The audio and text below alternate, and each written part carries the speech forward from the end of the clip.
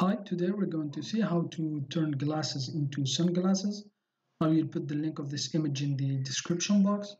So the first thing I need to do, so press the plus key on your keyboard to zoom in. So we need to make selection from the glasses here. So I'm going to use the quick selection mask here. So click on this icon, and now I'm going to make the foreground white. So switch between the foreground and background by clicking on this icon. Select the paintbrush tool. And now I'm going to decrease a little bit the hardness and force. And now increase the size. So here, and now I'm just going to paint. So everything that I'm painting here is going to be selection here. So here, just take your time.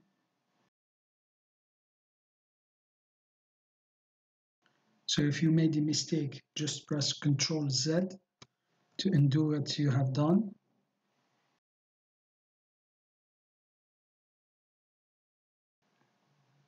And now let's select the second glass here.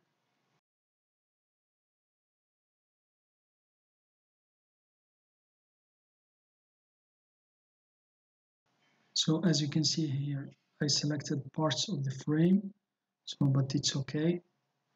So here, and now I'm just going to remove parts here.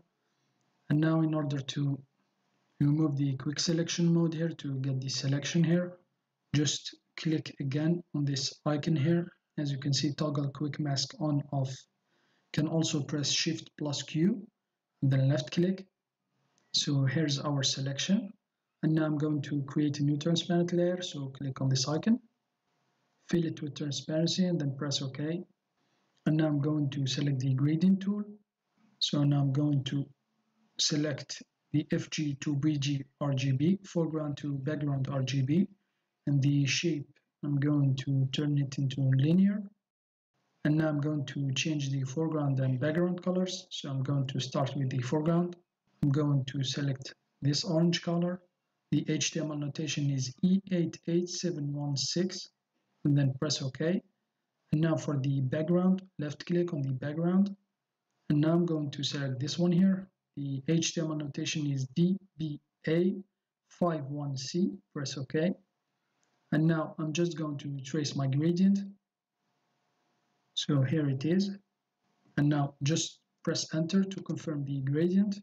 And now I'm going to remove the selection first here. So go to select, none. And now I'm going to change this layer mode here to multiply. So left click on the mode and then just scroll down and then click on multiply. So here it is, and now press minus key on your keyboard to zoom out. And now here you can still, for example, play with the opacity. So here, so I'm going to select this one and then reselect top layer, press the plus key. So here you can, for example, just give a slight tint here, so like this. You can play with the opacity here. And now, for example, you can still duplicate it to increase the effect. And here you can still, for example, lower the opacity. And for example, if you want to change the color, so I'm going to hide the top one we just duplicated.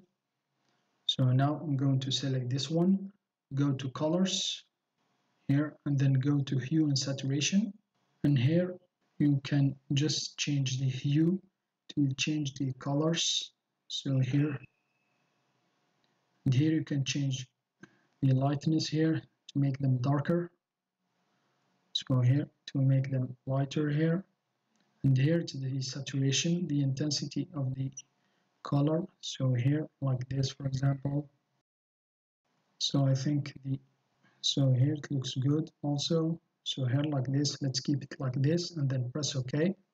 And now press minus key on your keyboard to zoom out. And now right click here, new from visible. And now I'm going to hide this one here. So now let's see the before and after. So here it is. If I hide this one, so here's the before and after. So I think that's it. That's how you can turn glasses into sunglasses in GIMP. Thanks for watching. Have a nice day, and till next time.